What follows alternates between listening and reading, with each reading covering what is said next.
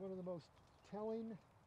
This gentleman here is Carl Axel Carlson. He was the first person from Bisbee to have died during the pandemic. He was a soldier in the U.S. Army. He was undergoing training at Camp Dix, now Fort Dix, New Jersey. He contracted the flu at Camp Dix and died there.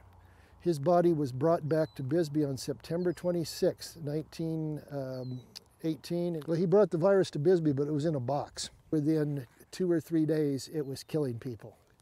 This disease took about 72 hours from the time of the presentation of first symptoms until the victims would die. At its peak, when 2, 3, 4 people a day were dying here, I mean, there were, I think, a total of about 180 deaths in this community.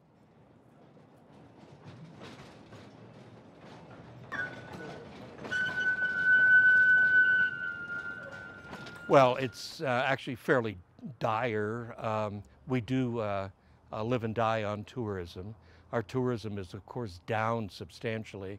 And quite frankly, we need it down because we need to stop the spread.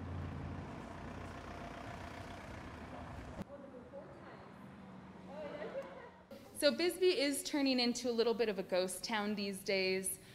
Just in the last few months, we've lost a lot of businesses. We're a town of 5,000, and we've already lost, off the top of my head, I can think of 10.